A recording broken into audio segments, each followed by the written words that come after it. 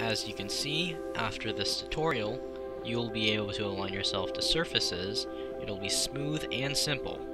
First, I need to set up a scene. I'll be creating a terrain object.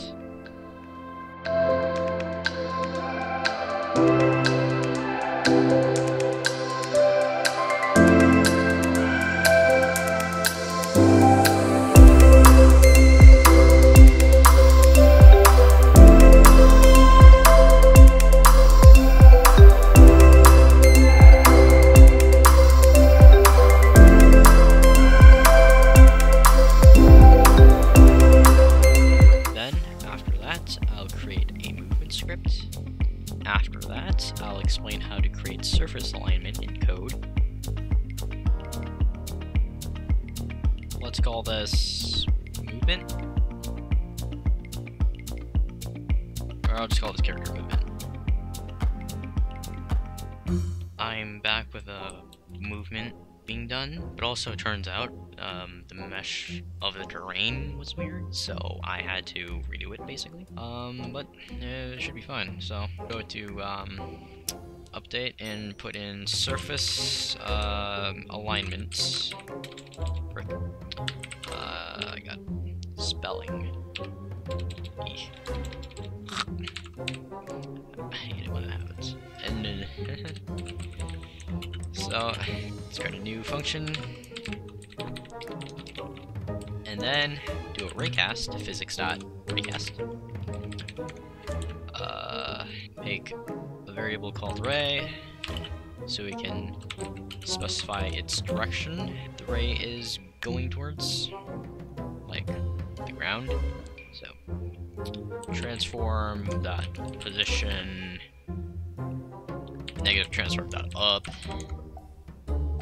I do a raycast, call this info, raycast hit, call this info. You could also like do this, new ray, out, info, we need also, I forgot to also make a layer mask. Serialized field, layer mask. God, what is ground? And then you're gonna have to make an actual ground layer. Transform.up, or transform.rotation actually. Turnian dot from to rotation, you'll get vec3.up, then info.normal. And it should work, but there's one problem, and it would be that the X, Y, and Z rotation would be locked. So we're gonna fix this in a sec, but we're gonna test this first. See if it create a new layer by just pressing add layer and then ground, and then just assigning that layer to ground. But I already created the ground layer, so okay, what we're gonna do? Oh yeah, play, and it should be working.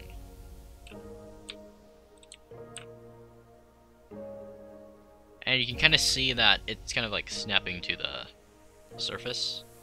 We're gonna like fix that in also a sec.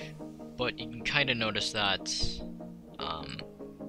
if I do this, but also that kind of messes it up. But if I do this, it won't actually just like rotate down, unless it does exit out of the terrain, because the raycast isn't detecting it anymore. So we're gonna have to revamp this. Turnian.lerp. We're doing lerp instead of like the smooth interpolation because we could customize the time it takes to interpolate. We could edit that with an animation curve. So transform.rotation, Turnian.from to rotation, transform vec3.up, info.normal.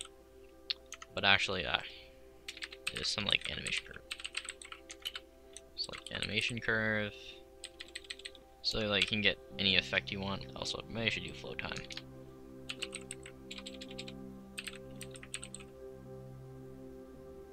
Field.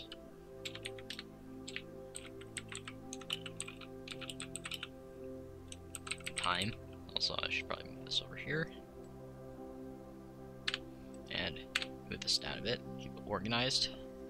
Dot evaluate time, capital T, and it should work as long as I assign that time variable.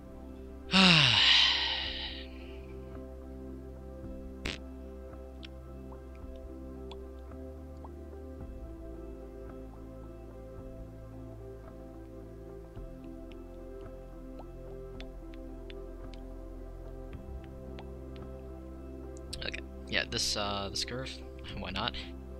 Or this curve. But I'll do 0.25, and yeah. But we're gonna fix the locking of the rotation. But it should not snap anymore. Yeah. Just as long as you make sure these are good. So yeah, it's not as snappy anymore. It's not so sudden. So we're gonna fix the locking rotation.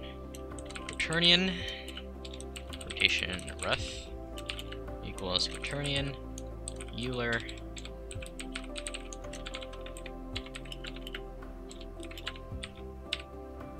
take this, transform that rotation equals quaternion dot Euler,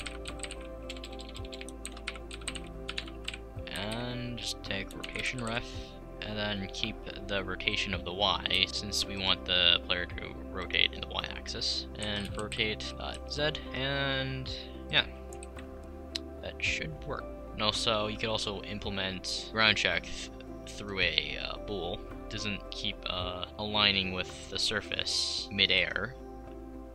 As you can see, it still works. Sort of. I messed one thing up. Hold on. I need to make this Euler. Whoopsie.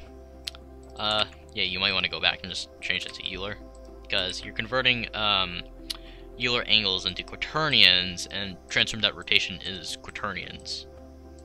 Also, change this to Euler angles, because after all, you want to keep the Y rotation of the player, so it'll fix that. So everything should be fine, it should be working, and you can do whatever you want with it. Yep, it works. It's all good.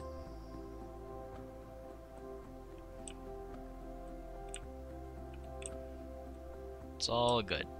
So yeah, we're basically done. See ya.